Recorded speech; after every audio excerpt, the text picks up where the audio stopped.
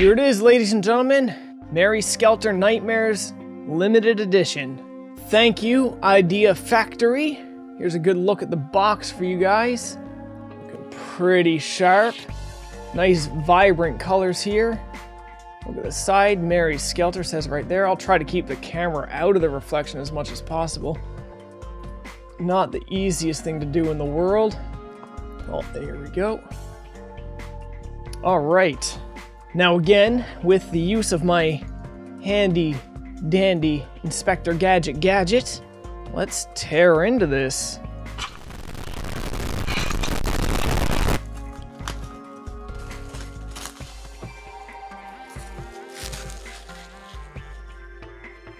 Okay, and here's the box without all that cellophane wrap on it. Get a much better look at this. Nice colors, good artwork. Let's open this sucker up and see what's inside. Top just... ooh, very nice. Okay, first up, of course, Merry Skelter Nightmares, the game. Good look at the back. Well, let's get the cellophane off and look at this without all the light glare on it.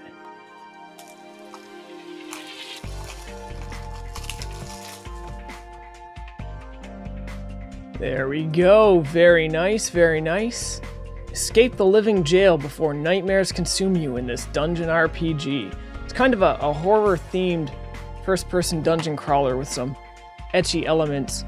No manual, unfortunately, but we do have reversible cover art, which is always nice. The back stays the same no matter what, but the front at least changes, and the side binding is the same too. Alright, it changes the front of the case, that's pretty cool. It's been a long time since I've seen one of these not for resale things on a game case. Got a bunch of Sega Genesis games with that on there. Alright, so let's see what else we got in here. Ooh. Okay, cloth poster. I'm gonna open this up last so we can take a good look at it. Set that aside for now. Novel book. So this is actually separate from the art book. See? Merry Skelter Nightmares novel book. Let's open up a couple pages here. So it is legitimately a novel. I can safely say this might be the first time I've got an actual novel in a collector's edition. Some pretty cool art in here though. I would imagine this goes along with whatever part they're telling in the story. That's pretty sweet. Hopefully I can find the time to read this before I finish the game and do my review. Okay, so let's set that aside. Oh, the only other thing in here besides the cloth poster in the novel and the game, this is the art book. Hardcover, very, very nice to see that. Really great print job on the front. This art literally is like popping right off the page. It looks amazing. It is, let's see how long this is. Boy, okay, that's a little raunchy on the first flip of the page. My God. Can't go anywhere on this channel without seeing this, but you know what? I'm not really complaining. Pretty damn good art book. I only wanted to see how many pages it was. 70 pages. Let's flip through a couple of them here. I imagine a lot of these are the screens from the game, so yeah, potential spoiler alert, even though, you know, without the narrative, you're not gonna understand anything you're seeing here.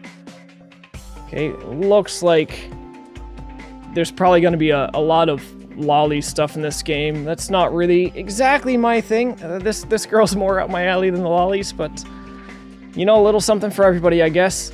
I can't go through the whole book, guys, but you kinda get the point here. We got some stage art, some concept art, always nice to see. Character art. Yeah, overall, this is a really good art book. I really like the color schemes of the art that's in here, and it's all really well printed. Good job. Even Like, even the binding on this is pretty good. I gotta say, I'm pretty impressed with that. So, this is the Merry Skelter Nightmares Limited Edition from Idea Factory. Let's check the last thing here, the cloth poster. I don't really want to rip this up because I might have to put this back in for now, before... Well, I still don't have a place for it on my wall.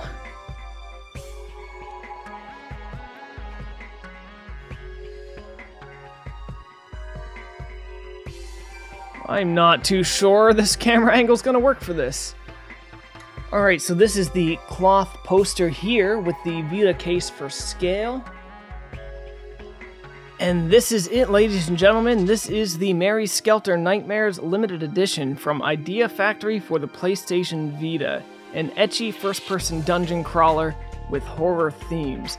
I hope you enjoyed this video. If you did, click like. If you want to see more, hit subscribe. I will be reviewing this game in the near future. And if you're getting tired of these unboxing videos, well, I will have a White Day review for you shortly as we move into October and get into the month of Spooktober, where I will be covering survival horrors, the one time out of the year I do. So, thanks for watching.